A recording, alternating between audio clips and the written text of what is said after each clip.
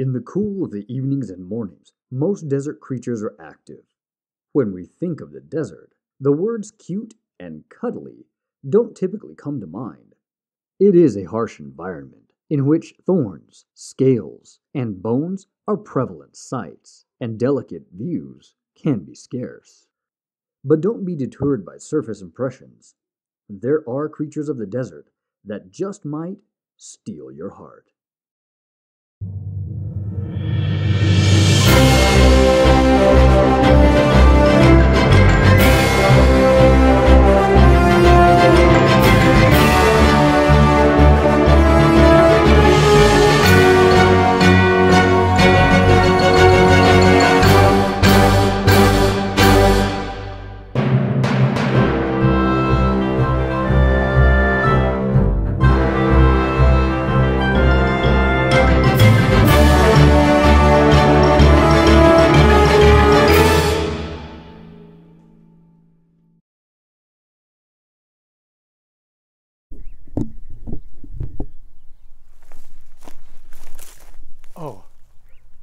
Oh, this is awesome.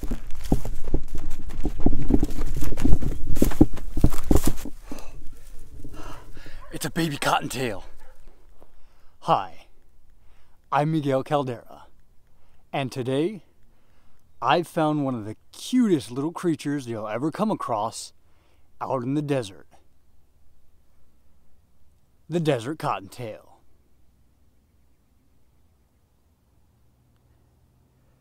Isn't he a precious little guy? Look at him.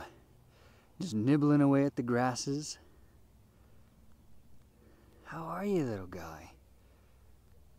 He's maybe 3 weeks old at most.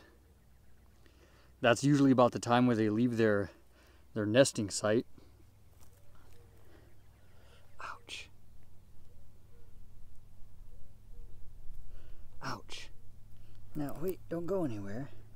We got something to talk about. Here, let me just pick you up. There you are. There you are. Whoa, hey. Hey, don't run away. All right. Whoa. All right, these little guys live in desert-like grasslands and shrublands and riparian areas. Whoa. He's not trying to cooperate right now. They like to eat mainly grasses. 90% of their diet is made up of grass, and he just does not want to be filmed. I gave the little guy some time to adjust to the idea that I was not a predator, but rather one interested in his well-being.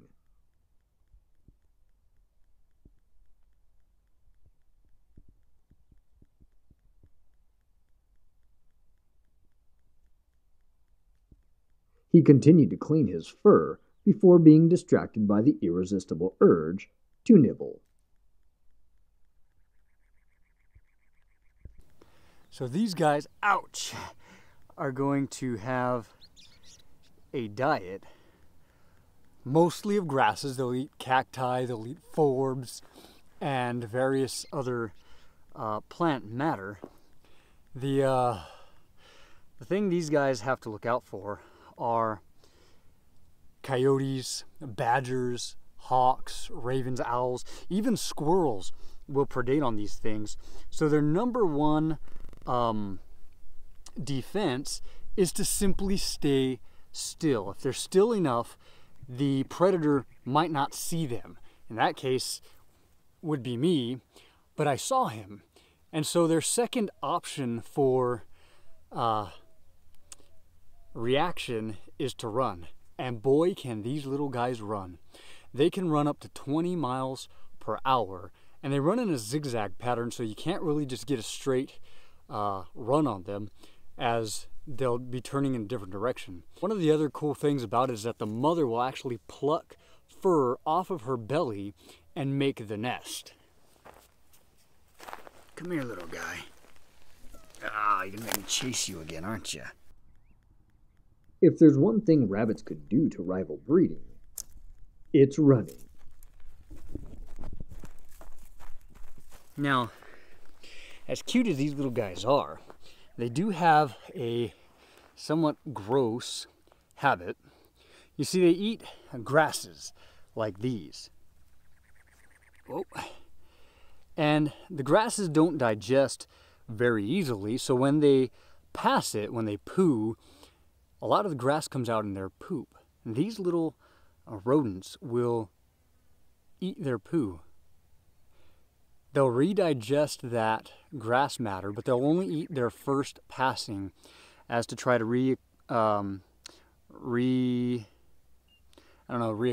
regroup the plant matter that they've lost through that first pass of digestion. Kind of gross, but it is reality.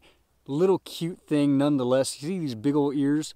Helps them to hear the predators from a distance. It also helps keep them cool in the hot temperatures. They got veins running through there which cools the blood. When a cool breeze comes by, they're going to be quite cool. Baby rabbits, called kits, are born blind and naked and need a constant supply of food in order to grow properly. In just a couple of weeks, they begin to eat grass and rely less on mother's milk, who will only return to the burrow under cover of night to nurse them.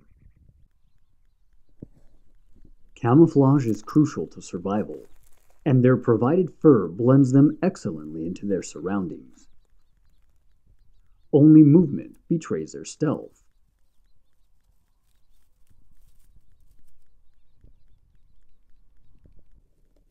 Like all rodents, the four incisors of a rabbit never stop growing.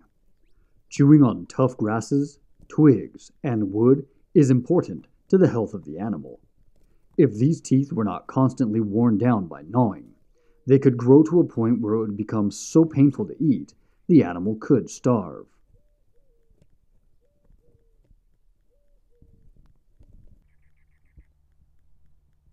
While many rodents are despised, these little desert creatures, with their elongated ears and tufted tails, have managed to win the hearts of children and adults the world over.